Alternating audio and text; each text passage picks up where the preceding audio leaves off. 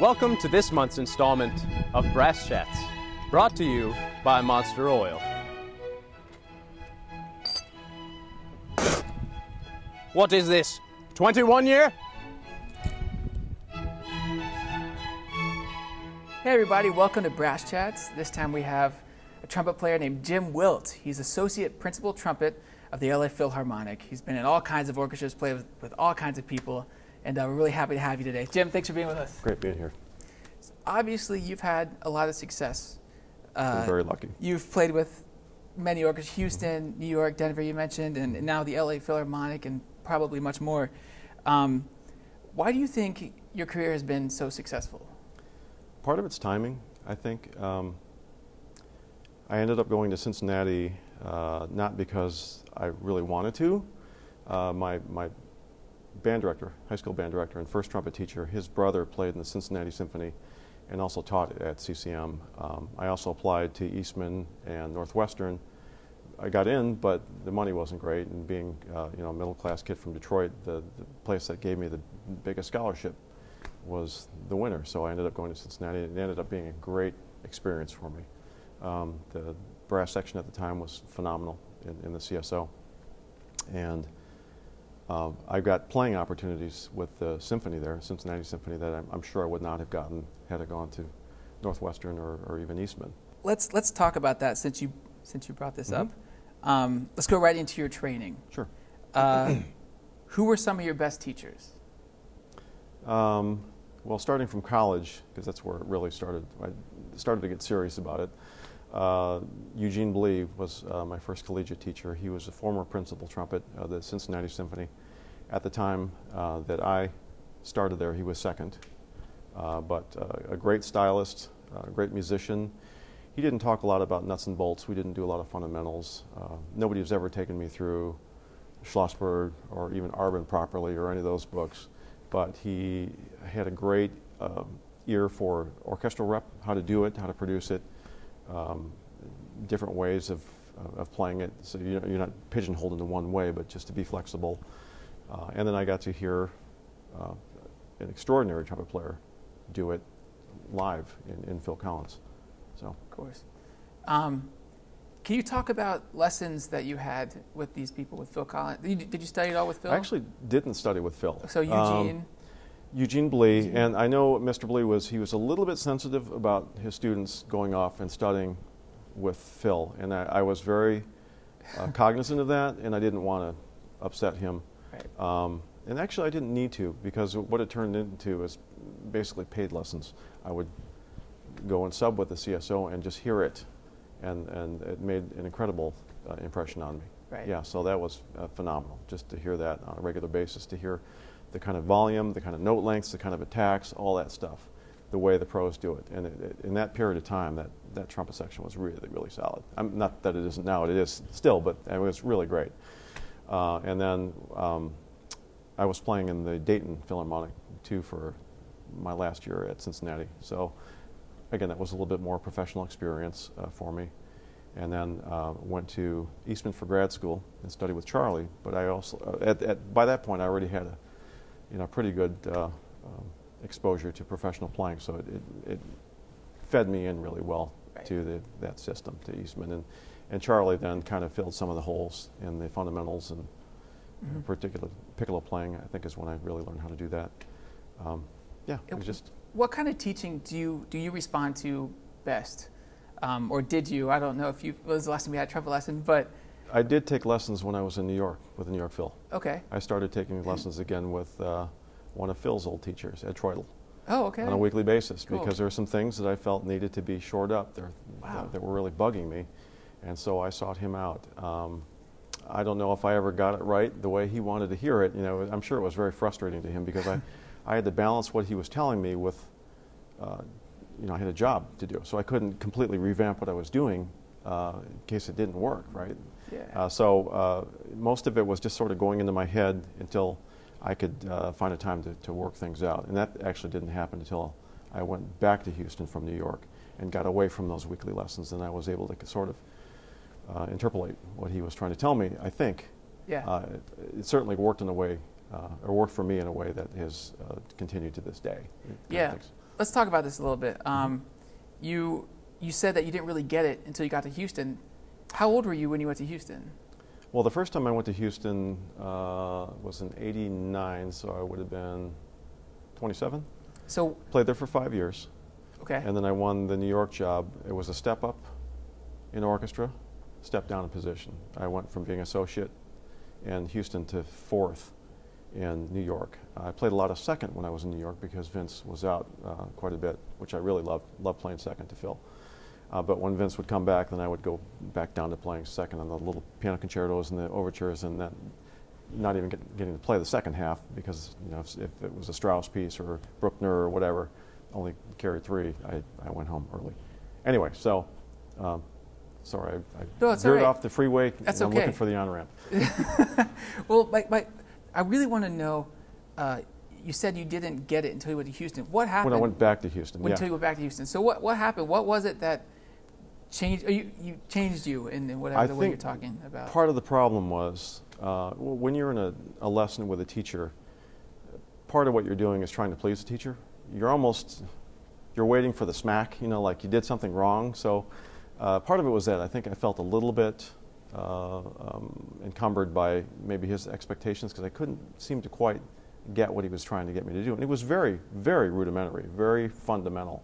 Can you give me specifics? Were you having a thing about your approach or time things, or was it a sound awakening, or what was it? It wasn't a sound thing. I think what he was trying to get me to do was really go all the way through my notes, not back off in between notes. At least that's what I took away from it. And a lot of what I teach is playing the line. Length. Yeah, exactly. Everything is connected, regardless of whether you're playing something very short or very long. It's part of a line. And now I think what he's trying to get me to do is blow through that. Again, even if it were short. It's kind of a strange concept. If you took a lesson with me, I'd be able to demonstrate it for you, but it's just a way of not interrupting the energy, if you will. That's something I've heard before is when the conversation comes up, what is different about someone who's trying to become a professional orchestral trumpet player and someone who is, the topic of length comes up a lot. Is that something that people who have made it understand, and there's just this understanding that you play notes longer if you're... Part of it's a lot of people don't get that, yeah. Part of it is length. And I think if you're in a good orchestra, in a good section, you'll hear that. And you'll just start to do it without really thinking about it. And that's part of what happened as well as I started to move up. I won't say the hierarchy of orchestras, but whatever. I started playing with better and better players. And they were playing more like, the top tier players. Like when I got to Houston, for instance, John DeWitt was an animal of a trumpet player. Just a great player, and it was eye-opening to me. He was another guy that I felt like I was getting paid to come in and take lessons with this guy because he had such a great concept of sound and style and length and depth, impact. So when I started taking lessons after that with Troidel, it made more sense to me how John was doing it, whether he was consciously thinking about that as he was playing or not. It all started to make sense to me. So it's not just about note length. A lot of what I'm discovering in my own playing, and especially with students, it's the space between the notes where a lot of the trouble happens. It's getting out of one note and getting into the next note, that little no man's land where a lot of things happen. Yeah. And a lot of players, they're very cognizant of their initial attacks. Oh, I got the note. Okay, great, I got that note. Well, you still have the rest of the note and the finish of that note to pay attention to. And their little symptoms, their little clues, if you listen closely enough to whether you're doing it physically right. If you hear a little at the end of a note, there's something that needs to be addressed there. Or a little, if the note flips up or flips down, you're doing something with your air. There's tension in there, you're tightening. You should be able to just deliver all the way to the end of that note, no matter the length of it. That really makes sense because there's so much emphasis on your attacks. Yes.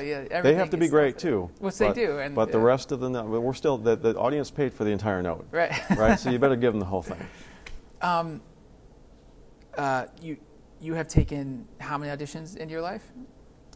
Oh, maybe 16 or so, somewhere in that ballpark. I haven't counted them up.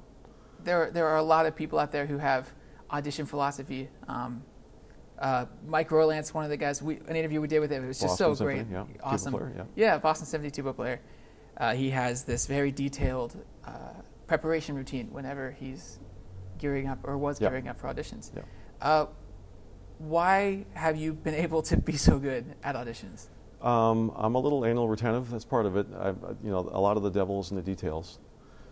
So audition preparation, as far musically, I don't know if I do anything much different than what's being touted, but there's a mindset that works for me when I go into auditions, and I get angry.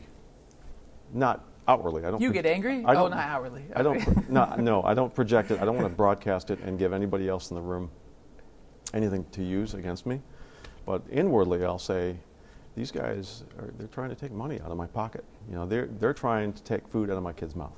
How dare you show up and do this? You wasted your plane flight. You should not have come here. And it's like but outwardly you're very pleasant. You don't want to give any of that away. Someone comes up and like, "Hey, Jim, nice to see you again." You're like smiling, "Hey, it's really nice to see you too." Yeah. I don't want to be. I'm not a jerk to anybody, but I'm not overly warm. Can you tell me the craziest? I'm sorry. I was going to say, I don't think it's anything I invented, though, but it certainly worked for me. I saw a blog from Phil Collins, oddly enough, that said, try getting mad, or I forget what the other one was, because it's really difficult to be nervous and mad at the same time. And it is. It really is. It sort of takes the nerves out of the equation. What does it take to win a top-level orchestra job today? Obviously, really thorough preparation. And it also takes, what's the word I'm looking for? Your tolerance of imperfection has to be really low, if that makes sense. No, I missed it. Okay, your tolerance of imperfection has to be extremely low. Gotcha. We're always told that you don't have to play a perfect audition, and that's true. There's no such thing as a perfect audition. You can get pretty close, but in the preparation stage, if you're letting things go here and there and not really paying attention to them, I guarantee you the committee will. You do have to be very accurate in an audition, but you also have to be interesting and musical. And you've heard this probably before. You have to hear the context when you're playing those excerpts, and the committee needs to hear that you hear the other parts in the orchestra while you're playing. There's a certain way of delivering something that sounds like you've been doing this for 5, 10, 15 years, that you know what you're doing. Particularly the major orchestras. They don't see themselves as training orchestras. They don't want to take somebody and have to hold their hand until they get up to speed, whether that's somebody who's 19 or somebody who's 40. Mm-hmm. They want somebody that can plug in tomorrow, and they're going to be a colleague. They can rely on them, because the workload is such that if somebody isn't quite doing their job, somebody else has to work harder to fill that hole. So yeah, a lot of it's that. And being very, very diligent about preparation, knowing the repertoire. If you're lucky enough to win one of these jobs, you better get the music well in advance and know it inside and out before that first rehearsal. Is preparation for, well, not just preparation, but trumpet playing in general, is it all built upon the three things that you hear everyone talking about: time, your tone, and the tuning? Is that where you start? That's absolutely where you start. Yeah. Those are what I refer to as table stakes. That's what you show up with. That's where, if you want to be even considered, your sound has to be very attractive. There's no one perfect sound. Everyone has their ideal sound for their setup, if that makes sense, the most resonant sound you can produce. But my sound, for instance, is probably very different than Tom's or Chris's. They work together, but we're not exactly the same. So yeah, sound has to be attractive. It has to be ringing in tune with itself. Your time has to be very, very good. Your rhythm has to be very, very good. On top of that, stylistically, you have to play in a way that's not only appropriate, but again, interesting. There's a little something extra in it when it's appropriate, not eccentric, but something that's just sets you apart. These audition committees, they're hearing 50 or 100 or 200 or 300 players, and after a while, your eyes just go dead. You're like, oh, another Petrushka or another picture as you mark it off your list, and they're waiting for that one player that walks in the room and says, "I'm it."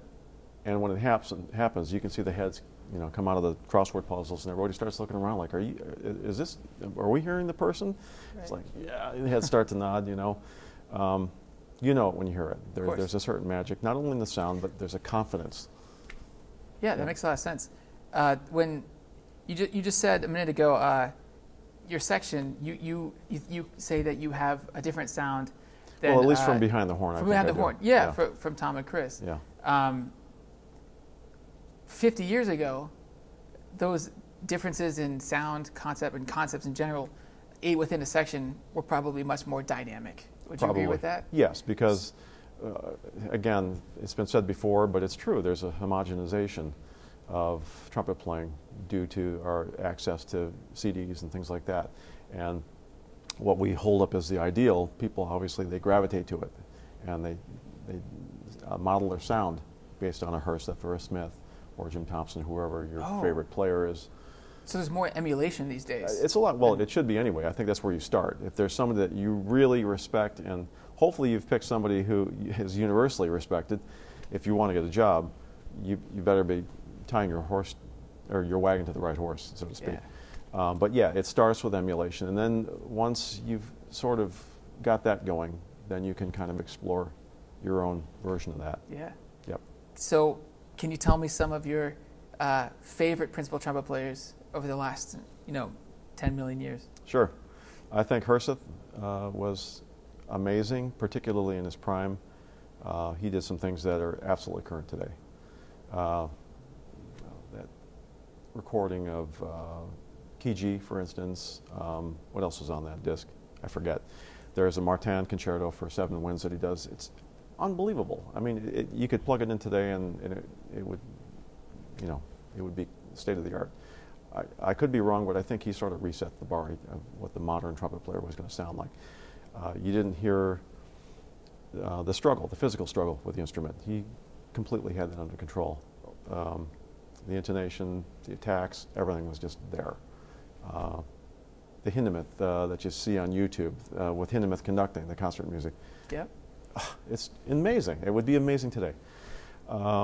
Phil Smith, obviously, I think was probably technically an even more solid player than Bud. Bud may have had a little bit more fire, a little bit more abandon, like just swing for the fences in it, but Phil's an amazing player. I think Jim Thompson, the stuff that he did with Montreal is definitive. That stuff it just sounds so good, so alive and ringing. I think Phil Collins was an amazing player, beautiful lyrical player. You haven't said my name yet. Chris. We'll cut that one out. That's Chris Martin, I think, sounds great. Tom Hooten is he's already a solid player, really, really fine player, and he just keeps getting better. And I'm not saying it because he's my boss, but he wasn't the first guy that you said. No, he wasn't. But I think Tom would agree with my choices. But the thing is, as good as Tom is, he's still developing. He's still tinkering. He's like Tiger when he was winning everything and went back and reinvented his game because he thought he could make it better, and he did. Tom does that. Yeah. He came in really, really good, and he just keeps getting better and better and better. You have heard a story where, this might be totally insulting, we might cut this out, but I heard a story where he was in undergrad, people didn't really look at him like he was going to be who he is, playing, subbing with York Philharmonic like he did last week or whatever. You played with him last week. Well, that's always the way. But people looked at Phil Smith the same way. Yeah. They went to a school with him at Juilliard, and he was some Salvation Army kid. Well, look at him don't now, discount him now. Yeah, look at him now. I mean, Tom, I taught briefly at Rice because I would fill in for Monday. Oh. Every year I'd come back and teach maybe 5 weeks after the Christmas break so Monday could extend his break. And I kind of remember Tom, but no, not really. But boy, awesome. yeah, he's really put it together. You are associate principal trumpet. I am. Of the Los Angeles Philharmonic. Yes. We've interviewed, I think you're the first associate principal trumpet player we've interviewed. We ask questions to principal trumpet players. Mm-hmm. We ask questions geared towards second trumpet players. Yep. What are the do's and don'ts of being an associate principal trumpet player? Because we know what it's like to be a second trumpet player.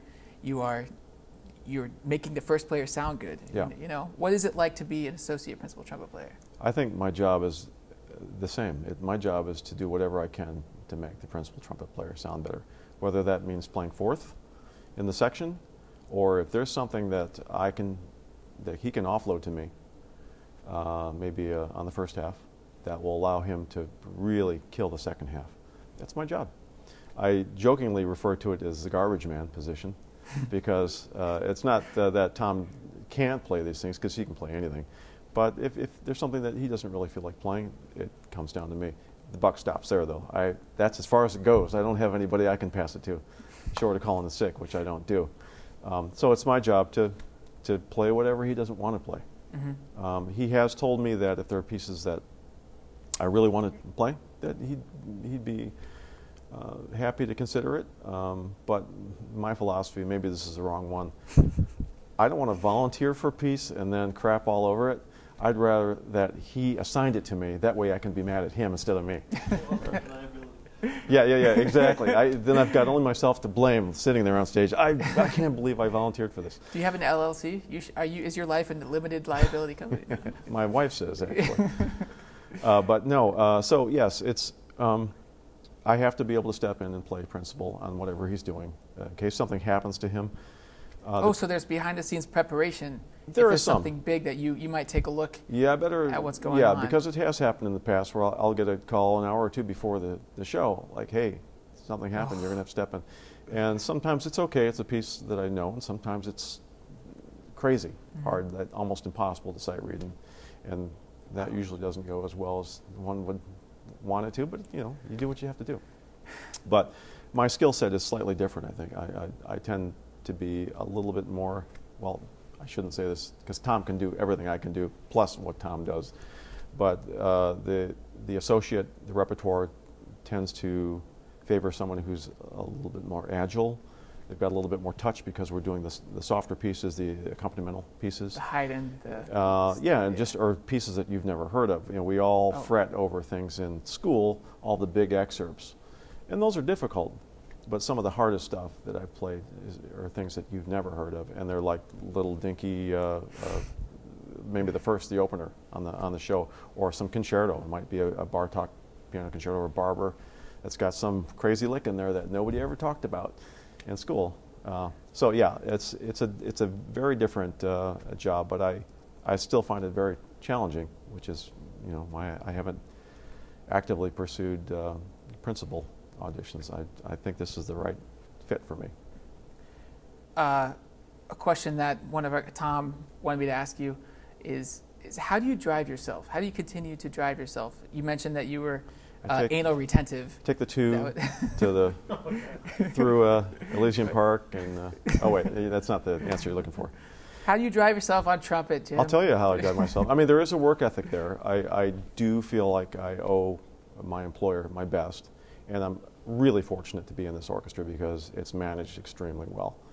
Just the money here, I don't mean so much the pay, but the stability of this orchestra is amazing. So I feel very fortunate and grateful, and it's my job to do the best I can for them. But one of the other driving factors is the fear of public humiliation. It really is. I don't want to go out on stage, and drop trowel and make a complete idiot of myself. So that keeps me very honest. I should be at a point in my life where what other people think of me doesn't matter. I would love to be able to do that. It would be so liberating to just say, well, I'm going to go out and play it. I'll give it my best shot, but who cares? No, I could chip a little note and it would ruin an entire piece for me. It's what drives me. It's part of the, I don't know if it's all public humiliation, but I don't want to disappoint anybody around me or people who pay a lot of money to hear these concerts. I mean, of course, it's my job. Yeah. Tell me your most ridiculous conductor story that you can think of.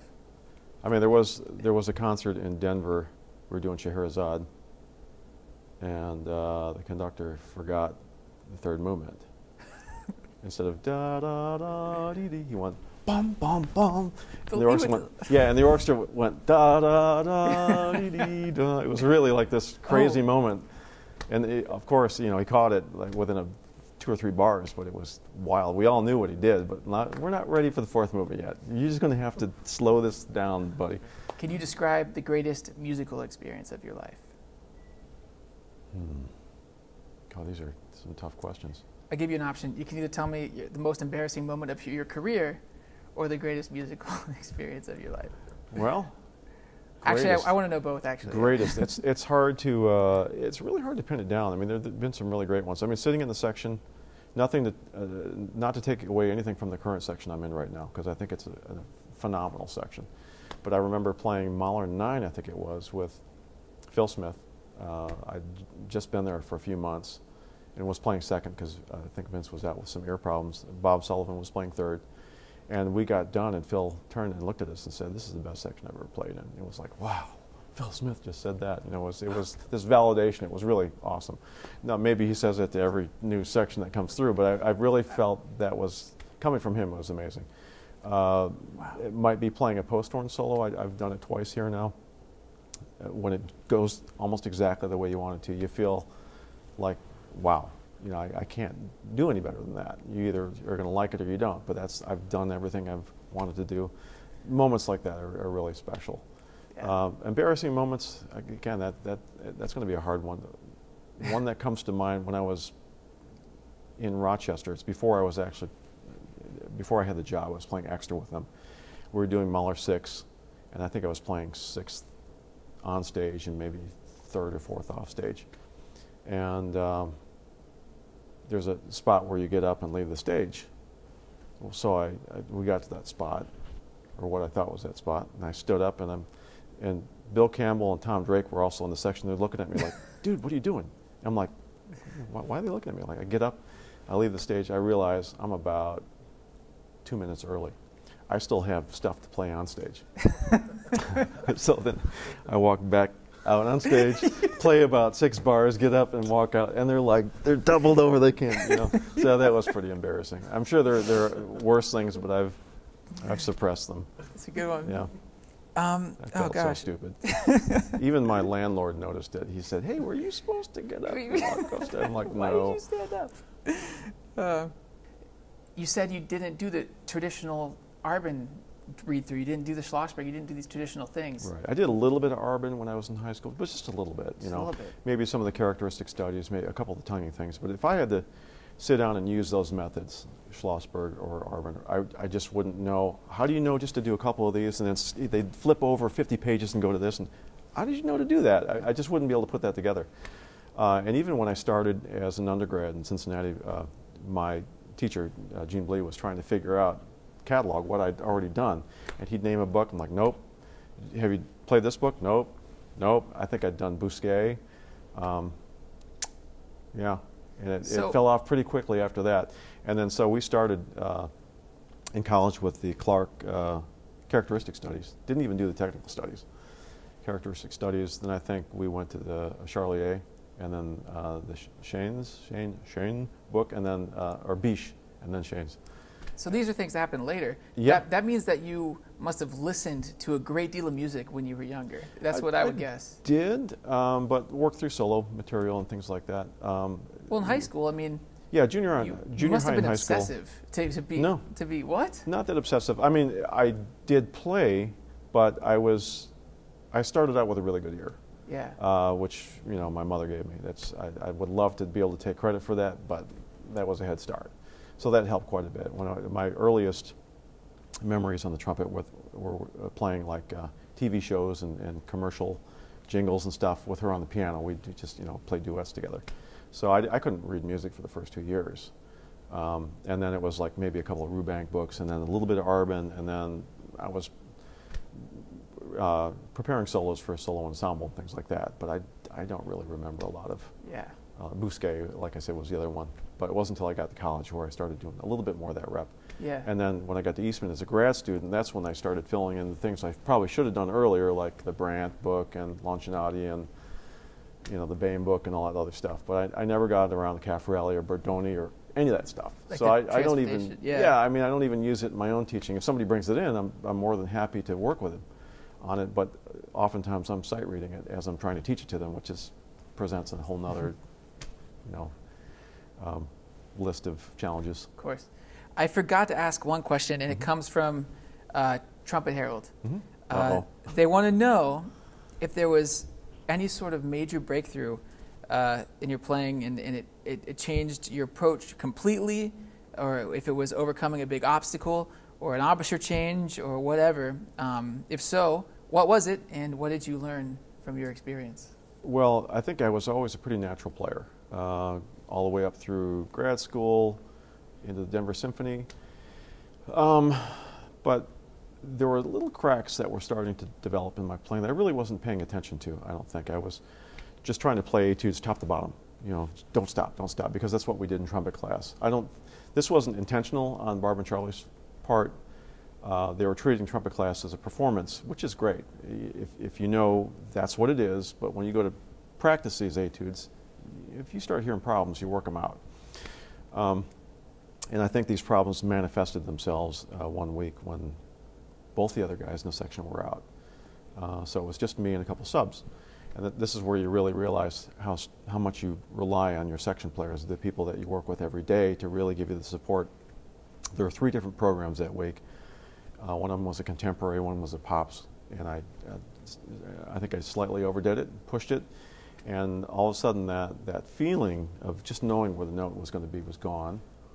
It was very vague, and I lost about 1/4 of my range, and just freaked out because nothing like this had ever happened to me before, and yeah, it was really confidence shaking.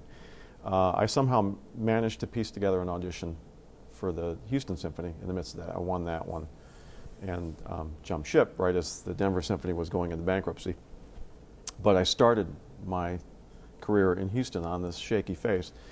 I think my playing was strong enough where they didn't really know how much I was struggling, but I knew that, holy cow, how much longer can I keep this up, this ruse? And I went to see Jacobs, thought he could fix it, and he's a great teacher, and don't get me wrong, I only had one lesson with him, but he was very frustrated because I thought too much about how it felt, and I think, and he's like, stop thinking, you have a mental problem, you think too much, And so that was a disaster.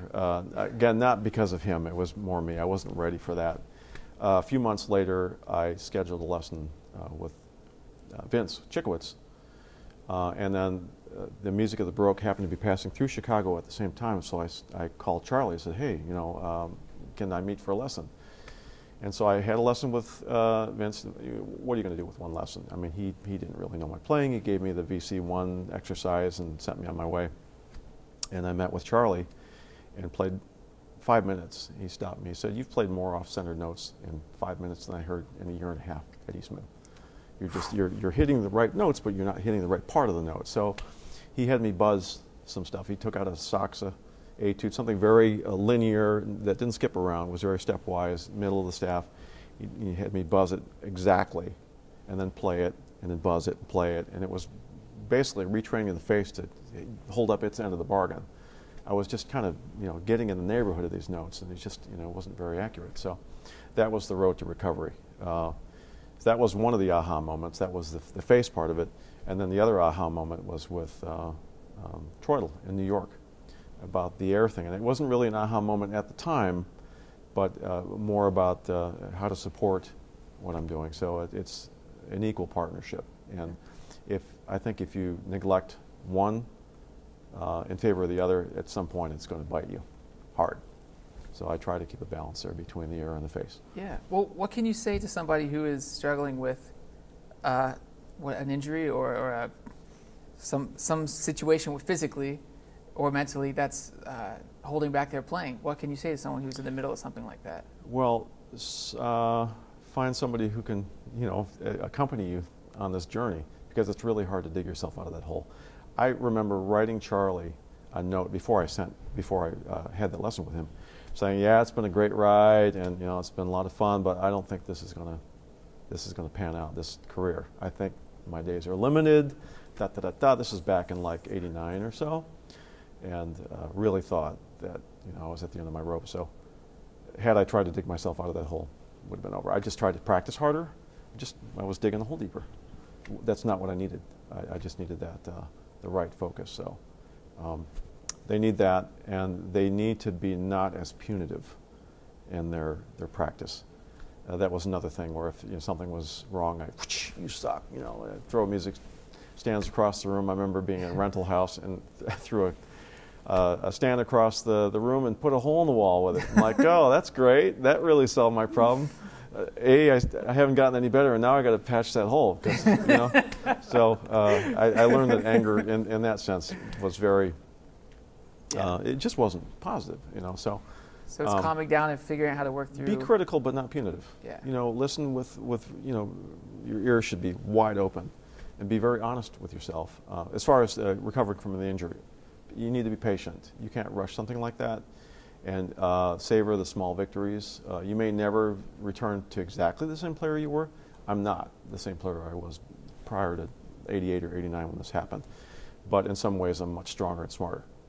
But I'm not as confident, I think, on certain types of things that I was. But I will gladly trade where I am right now for where I was back then, because as a player, I've developed much more. My sound is different.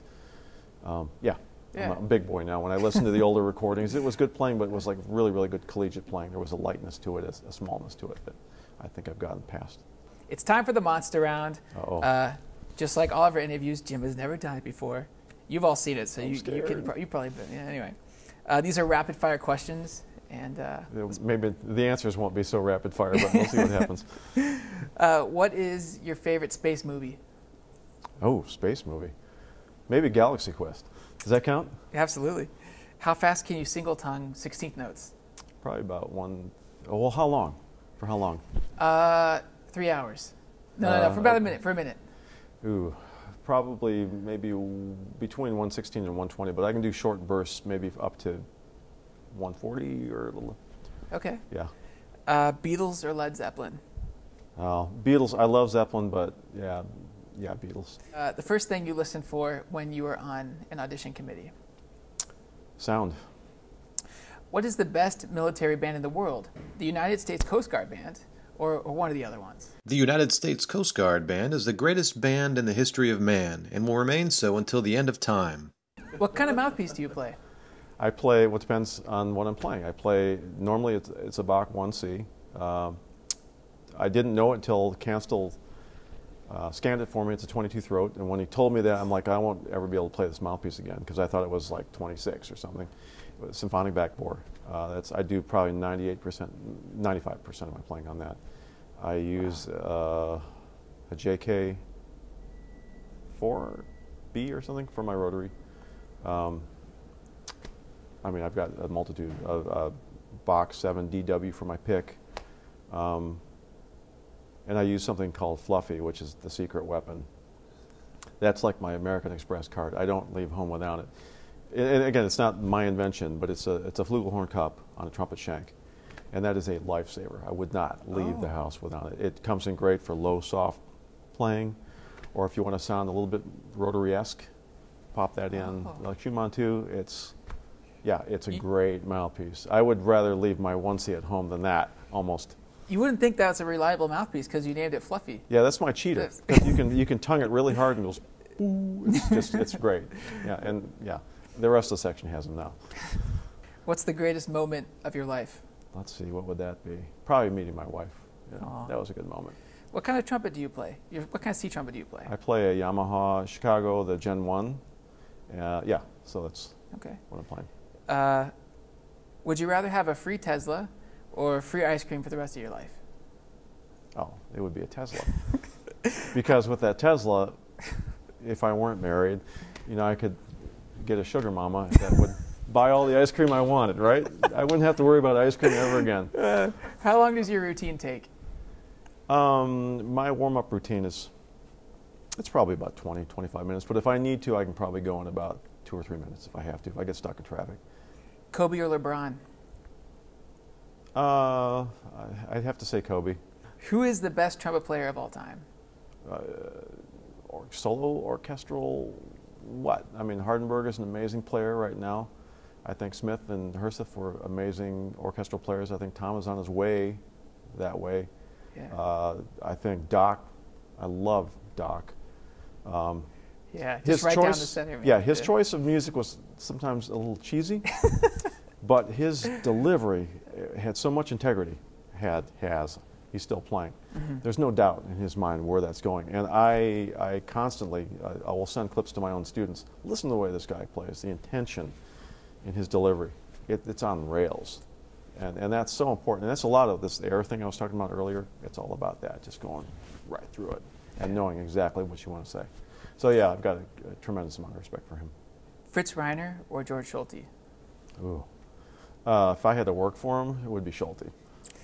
What is your favorite? Reiner would have fired me. Right. He'd have held up the two fingers like my first day. What is your favorite place to play the trumpet? Ooh, that's a good question too. Musikverein is a great place. Concertgebouw is a great place. The men's locker room here is a great place. That's where I teach a lot of lessons, actually. I like wet rooms. I like a little bit of help from the room. I don't want to hear every imperfection. I know it's the wrong thing to say as a teacher, but it tightens me up. You know, if I'm teaching in a dead room, I'm dead tired after one student. If I'm in not a completely boomy room, but just one with a little bit of air in the sound, I could teach for hours. Jim Wilt, very nice to meet you, Really sir. enjoyed it. Thanks Yeah. again.